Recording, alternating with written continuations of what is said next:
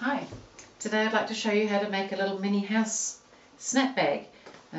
So I just thought it was kind of fun. It's a cute little bag. It's a great way of using up some small pieces of fabric, and I just thought you might like to make one too.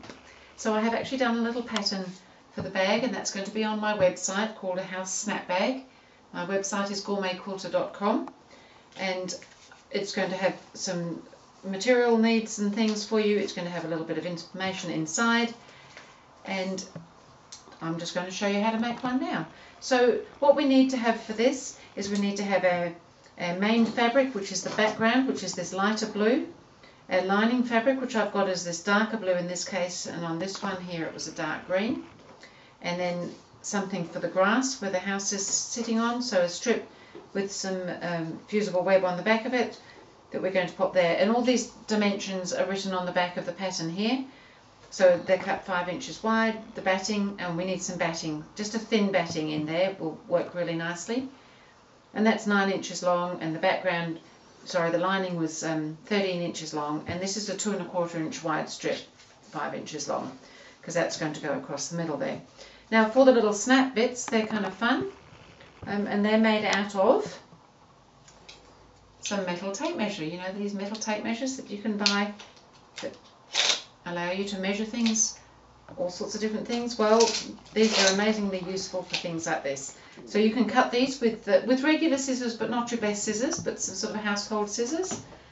And it tells you on the pattern again that you need to cut them, 2 of them 4 1/4 inches long. So I've cut mine already, and we need some masking tape because we're going to fold that over the ends because the metal's a little bit sharp. But before we do that, we just need to round those edges. Again, with your household scissors, you can just cut little rounded edges. So I've mostly done these, so I'll just finish off this last one before I go any further so that they're ready when we need them. So I've got my masking tape.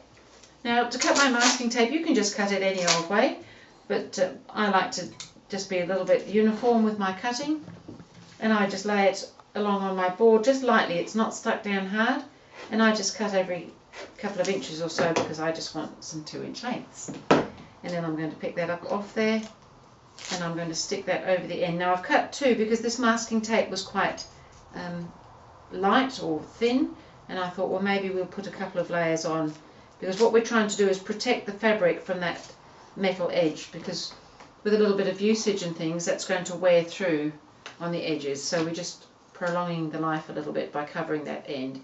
Now my tape is also a touch wide, which I haven't let any of these little things worry me at all. And I'm just going to grab my scissors and just trim down next to the tape measure to trim off that excess masking tape there so that everything is sitting quite comfortably. I don't worry about the corners, that won't be a problem. We just want that metal covered at the ends.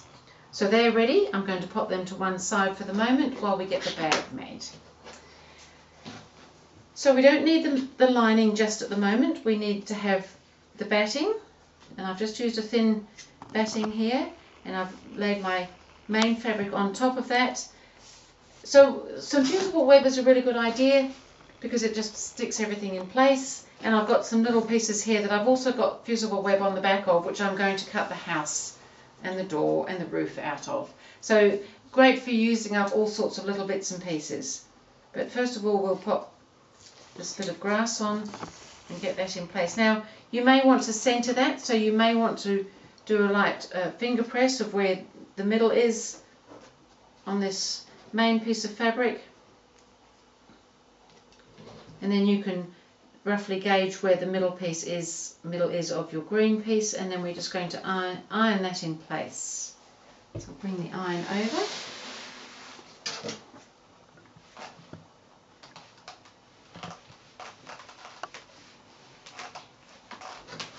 And then I'm going to go to the sewing machine, and I'm just going to stitch along that green, just close on the green, close to that raw edge. So this is raw edge applique, but because we've fused it on, and actually I've used some very delicious Hoffman batiks, and that the batik fabrics don't fray so much, so these are ideal for this type of raw edge applique. But you could of course do other forms of stitching. You might prefer to blanket stitch it, or whatever your preference happens to be.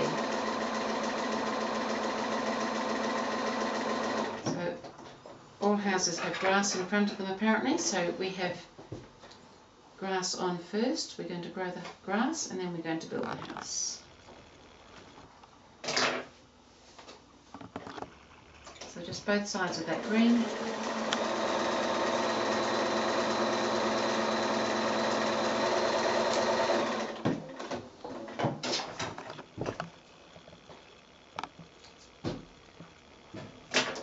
So that's all ready. Now we need a house. So as I've mentioned, we've got some pieces here already with some paperback fusible webbing on the back.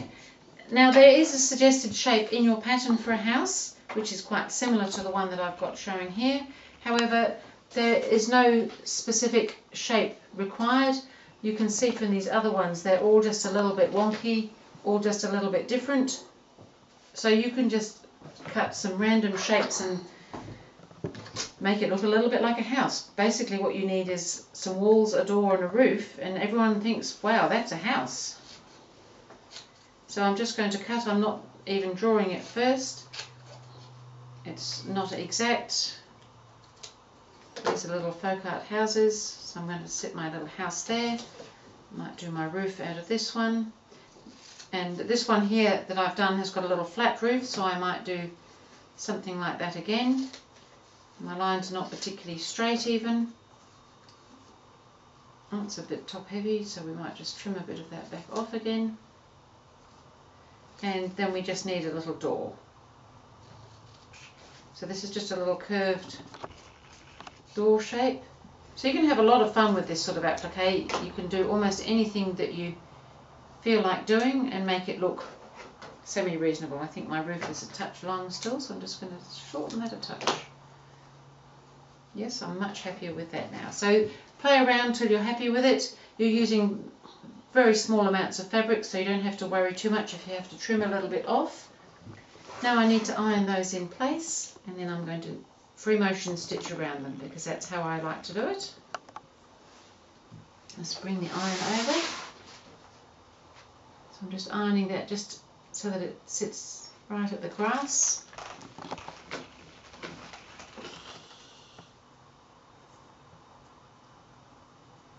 The roof on top. The roof could be at a slightly jaunty angle. Don't really think of houses being jaunty, do we? But we're having a jaunty house. And a little door. Now you could make a bigger house with windows, and you could have trees in the garden. But today we're having a house with grass.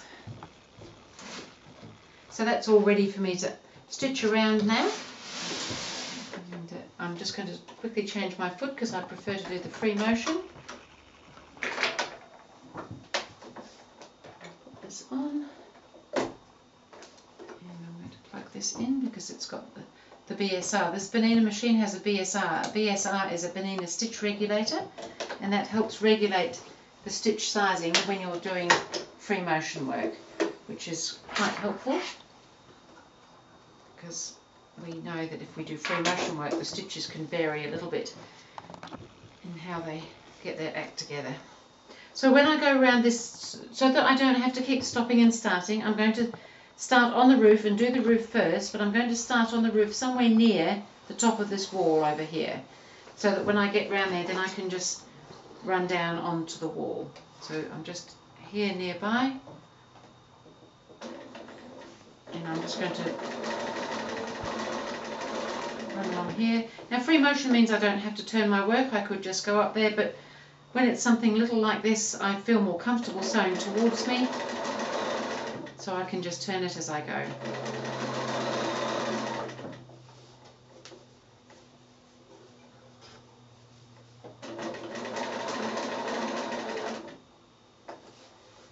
And we've just about got the roof on our house already.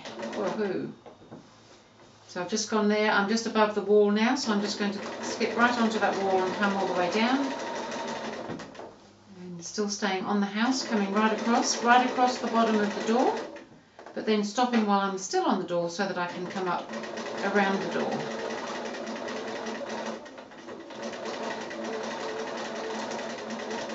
And then back across the bottom of the door, back edge of the house and back up the other wall, and then we've already got a house.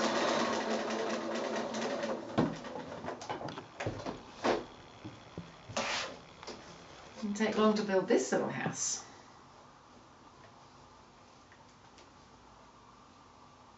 When you're doing free motion, you can do a couple of stitches in one spot, and that does a little lock for you so that you can just trim your threads off.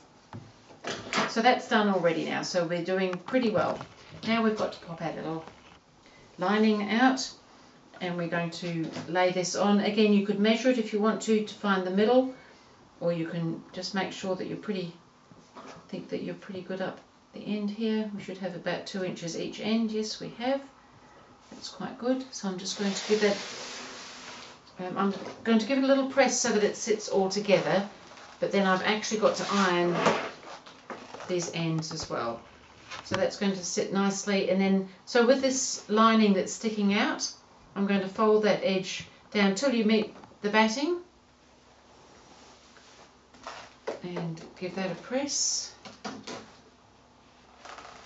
and then fold it over again onto that main background fabric. And I'm going to do that at both ends.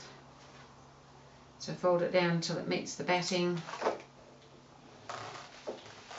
and then again over onto the bag. And now I'm going to go back to my machine. I need my regular foot back on now. So I'll take this one off.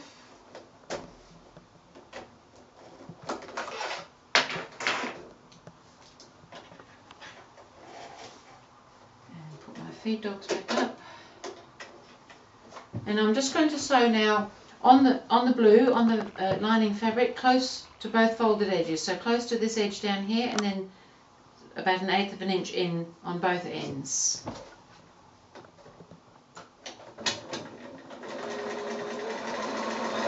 And this forms the casing for the little snap bits.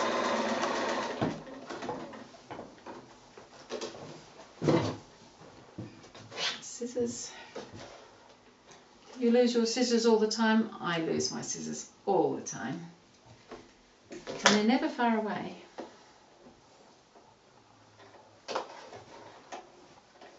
So I'm just going to come along here now about 1/8 of an inch in from this top fold, and that just gives it a nice little edge.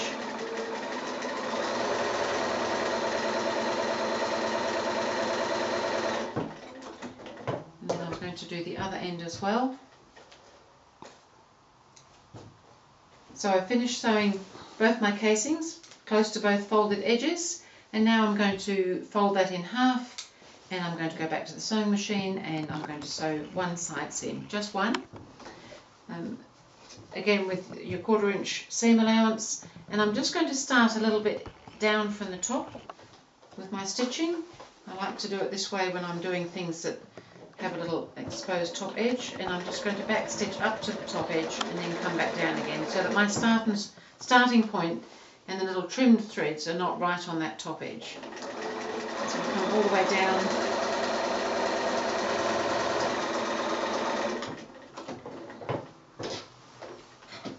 And because we've already got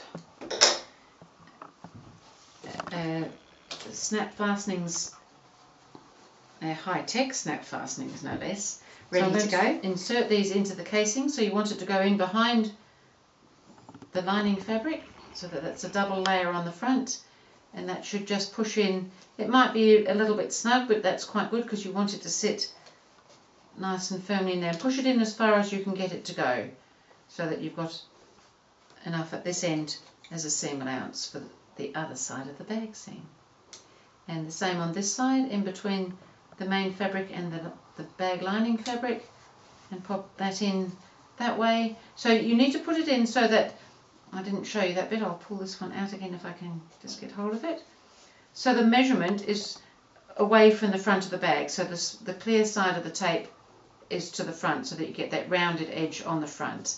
That's reasonably important that you have it around the right way so that it snaps closed for you when you finish.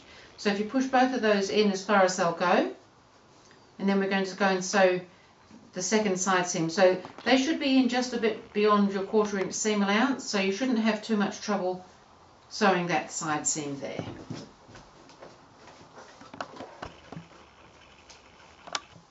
Just pop it in again, just down from the top, and then straight stitch, back stitch it up, and all the way down to the bottom.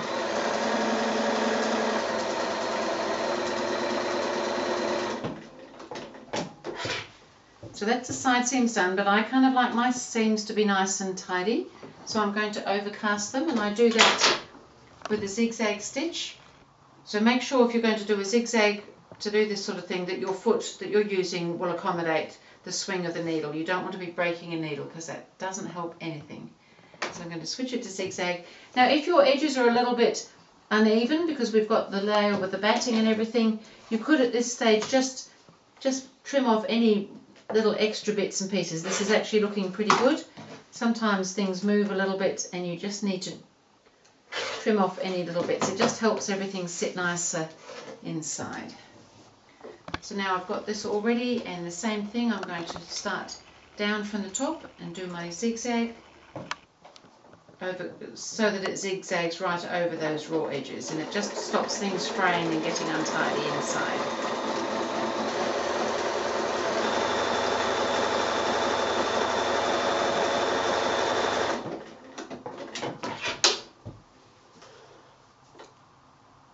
And then we'll do the other side as well.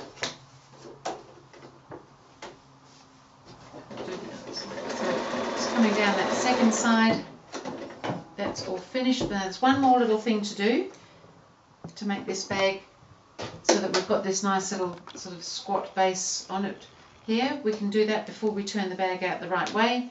So we're going to open that up, and we're going to form these little corners by opening that out, and so that we've got this nice point here, and we're going to stitch across that corner here. So just hold this rest of this bag, which is a little contrary now that it's got those snap fastenings in it. But you need to bring your little bag into submission, I guess is the word. So we're just coming in maybe 3/4 of an inch from the actual point. Oops, we just want to be on a straight stitch.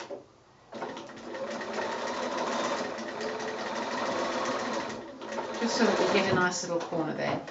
You don't want to take in too much because then it'll be a nice big corner. And let's do the other side the same as well. So you want to open that out so that that seam goes up the centre point there. Flatten it down so that you get it nice and straight, and stitch across.